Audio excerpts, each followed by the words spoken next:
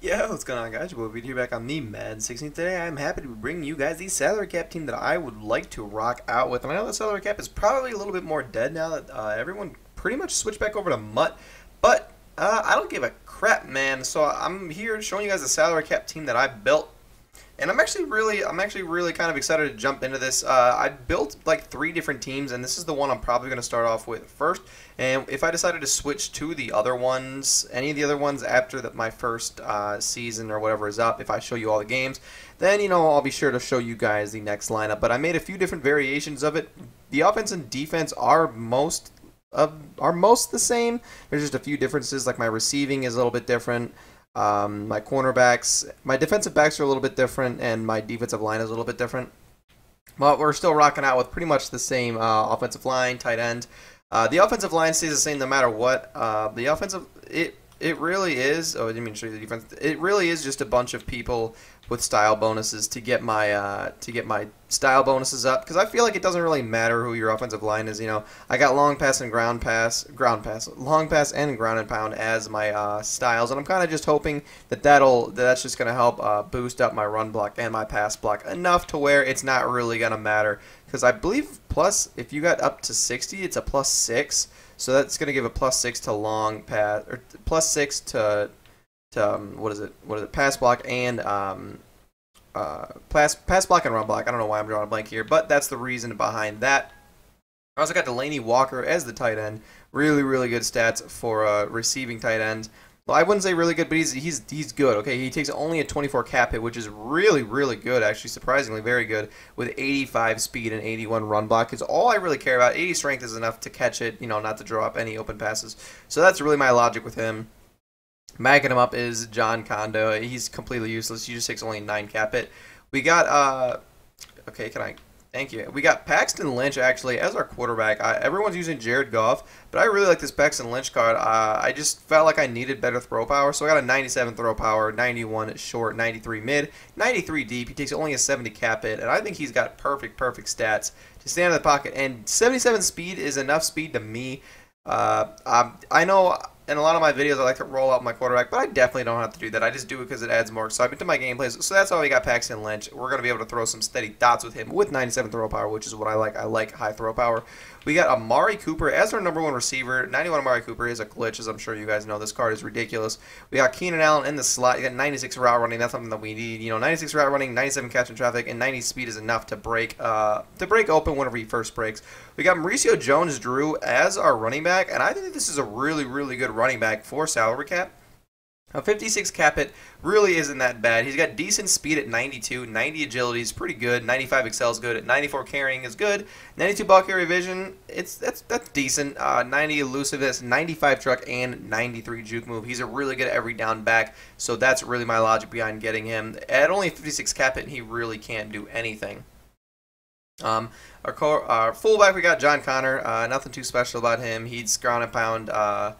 He's one of the ground and pound people. He gives +15 ground and pound. That's pretty much why he's there. We also got Stephon Diggs. Crazy good. You guys already know. If you guys have been around, Stephon Diggs is my guy. I freaking love him. And we just got 2 fullbacks as our flex players. But this is the offense of the first lineup that I'm going to be trying first. It just depends on how well the offense plays. If I find myself just getting duded on offense, like I can't get anything going, then I'm probably going to switch to one of the other lineups with better receivers. Flip it over to the defensive side of things.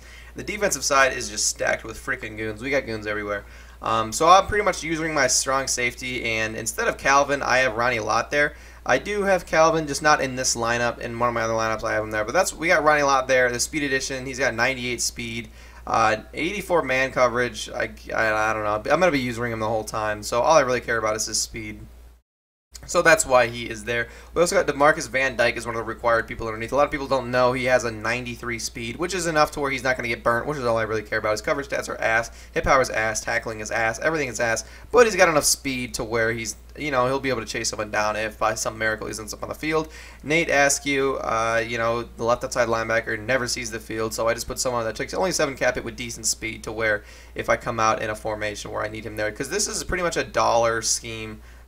I'm only gonna really run $326 and like $326, maybe a little bit of 4-6 and dime, maybe some nickel. But that's the reason why this lineup looks like this. We got Darren Lee as our starting middle linebacker. Really, really good card. Only a 52 cap hit, and he's got 95 speed and 83 zone, 97 play arc is crazy, 98 pursuit's crazy, 83 block shot's all right, 82 hit power is all right. But he's very, very athletic middle linebacker. He's great. We need to have this guy here. He's got 86 speed, so that's why he's there. He takes only a 5 cap hit. We got T-Sizzle on Nizzle at it right outside linebacker. He's the guy coming in on our blitz for the majority of the time, so he's got to be moved around depending on who I'm sending in on what blitz. We got Night Train Lane at our free safety. We're hoping that the free safety is I really have him there because the free safety plays underneath a lot, and I know Night Train Lane, don't get me wrong, Night Train Lane is very, very good in the deep ball. But we got Night Train Lane. Actually, no, Night Train Lane is playing the deep ball sometimes, unless I flip the play. But Night Train Lane is playing the deep, so that's why we got him there, because he plays the deep ball very well.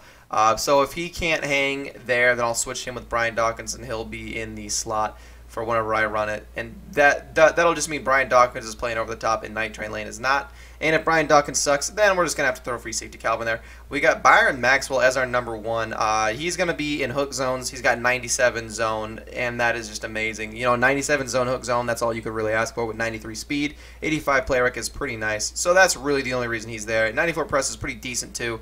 So that's why we got him there. He doesn't really play, I don't really play much man-to-man, and if I do, I'll definitely be moving him out for like Night Train Lane or something. Someone with better man than him, for sure. Maybe even Patrick Peterson, because we got him underneath. Patrick Peterson, he also is going to be seeing the field. That's why we have a decent cornerback down here, because Patrick Peterson will be seeing the field whenever we run 3-2-6, because that's 6 defensive backs. So Patrick Peterson will definitely be on the field, and he's also going to be returning our kicks. We have Brian Dawkins in our slot position. He's going to be moved around. This is just because I'm going to be in the dollar the majority of the time. But so this is what it's going to look like when they're in the dollar. So Brian Dawkins will be playing underneath for now, and if I have to move him around, then he'll have to be moved around. It just depends on how the team plays. But this is going to be the first lineup. I might be moving them to different positions, but this is going to be the team regardless for the first couple games. We got Jadeveon Clowney at our right end. He's got 90 speed, which is really good, 95 XL, which is good. You know, he's definitely able to be sent on the blitz with 95 power move and 87 block shift, so he could definitely hold his own in the run. Backing him up is just a no one that someone has to be there. We have Will Sutton as our defensive tackle. 67 speed is atrocious, but he does have 96 block shed at 95 strength, 90 tackle.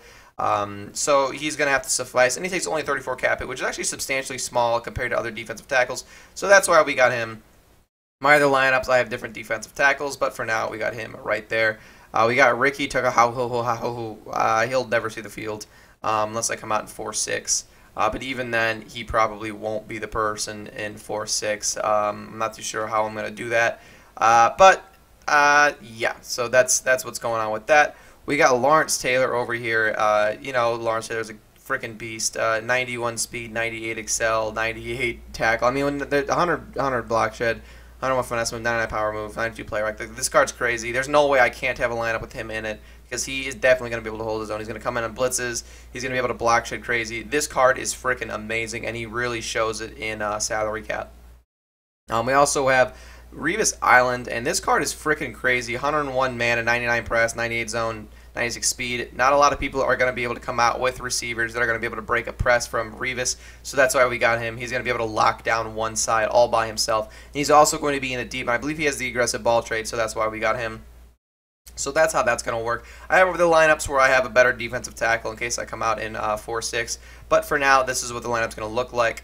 Flip it over to the special teams. Got Patrick Peterson returning kicks. We got, I don't know who this guy is, Alex Henry. 89 kick power with only 7 cap hit. That's why he's there. We got Jones Drew as our third down running back. Delaney Walker's our long snapper. Polish, I don't punt. You know, I'm not about that life. I don't care if it's 4th and 30. I'm going for it. So that's what's going on with that, guys. So if you guys like the video, definitely give me a like. If you guys have any other players that you guys think I should add, or if there's like some players I should know about for draft time, for salary cap, definitely put them in the description below, because I'm always interested. I freaking love building lineups. It's like one of the funnest things in this game, because I don't know, the gameplay's got pretty stale for this game, but building lineups is so freaking fun. So if you guys have any players that I should know about for any future lineups or anything, definitely throw them in the comment section below, and I'll be sure to read it. I read all my comments. So definitely let me know if you guys have any really nice sleepers that no one really knows about, or that everyone knows about and I just don't know about. I also got the Carolina Panthers offensive playbook in the description, so if you guys are interested in that, definitely check it out. We got updates coming for that soon. I've been working around in it, and I'm just going to add a couple formations, probably, it's the 29th while I'm recording this, but I'll probably be adding some more plays sometime in June, and then the last update will be in July. So if you guys like the video, definitely give it a like, comment, subscribe. Follow me on Twitter. It's going to be down in the description below, and as always, gameplay's going to become soon with this team.